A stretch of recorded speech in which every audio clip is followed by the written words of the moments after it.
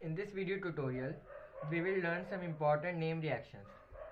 These name reactions constitute an important part of the CBSE board examination paper. First is DOS process. The conversion of chlorobenzene into phenol under drastic condition is known as DOS process. When chlorobenzene reacts with aqueous NaOH, it yields a salt, sodium phenoxide.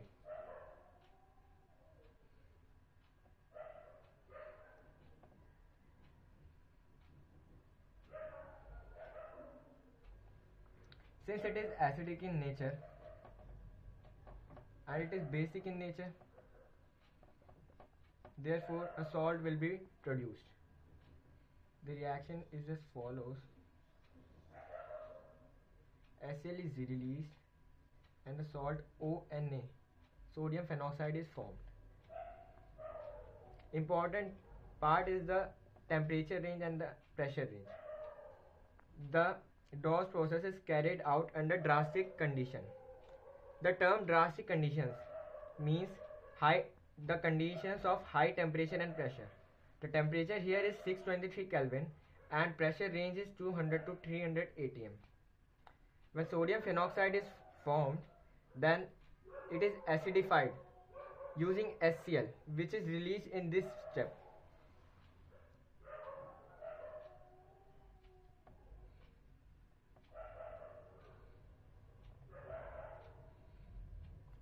To form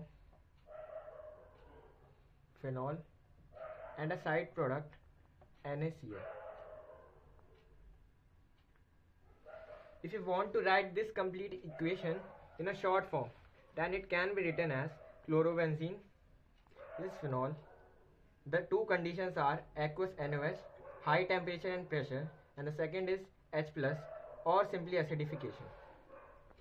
Williamson synthesis. In this process, ether is formed as the major product.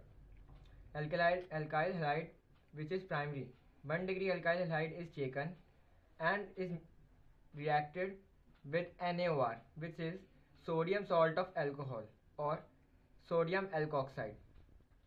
Or we can also take KOR, which is potassium salt of alcohol or potassium alkoxide. This reaction proceeds through SN2 mechanism. This is one of the features of Williamson synthesis. Here are two nucleophiles. One is X-, which is halide nucleophile, and the other is RO-, alkoxide nucleophile. Since alkoxide nucleophile is more powerful than halide nucleophile, therefore it replaces X- nucleophile through SN2 mechanism, forms the product ROR, which is ether, and another product as a side product NaX if you have taken NaOR, and otherwise KOX. This ether can be symmetrical or unsymmetrical depending on whether R and R' are same or different. Consider the following example.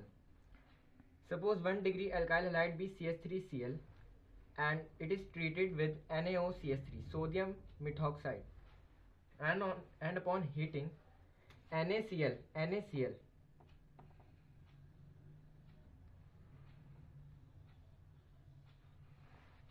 will be the side product and CH3OCH3 will be a symmetrical ether, as this part and this part are same. The IUPAC name of this is methoxymethane. Now here are some limitations of Williamson's synthesis. In the previous section, we used a primary alkyl halide. Now suppose we take a 3 degree alkyl halide, CH3C, CH3, CH3Cl. Then when it is reacted with NaOCH3, then the reaction proceeds through alpha, beta, and alkene. Now this is alpha carbon, this is beta carbon. Cl eliminates from alpha carbon and an H atom eliminates from beta carbon to give this alkene. So if we use 2 degree alkyl halide CH3CH CH3Cl, then when it is reacted with sodium methoxide, upon heating an ether is formed along with an alkene. But here the problem is that ether is formed as a minor product. So again, ether cannot be synthesized by this method using 2-degree and 3-degree alkyl halide. These are the limitations of Williamson synthesis. The third reaction is Kolbe's reaction. Here the initial compound is phenol and aqueous NaOH and the end product is 2-hydroxyl benzoic acid, whose common name is salicylic acid. So how this reaction is carried out? First, phenol is reacted with aqueous NaOH. Since it is acidic and it is basic, so a salt, sodium phenoxide, is formed with the side product H2O. Now here sodium phenoxide is treated with CO2. Now here the important thing is temperature and pressure range, and you should write it in examination also. Here I am showing CO2 as COO so that you understand it more clearly. And after rearrangement reaction, this COO I am showing here COOH and this is ONA. And after acidification through HCl or H plus, this can be shown as H and Cl. Side product is NaCl and 2-hydroxyl benzoic acid is formed as the major product. In short, this reaction can be written as phenol. First reaction is aqueous NaOH. Second is CO2 and upon heating, and the third is acidification to give the end product salicylic acid. And the main feature is a new carbon-carbon bond is formed here.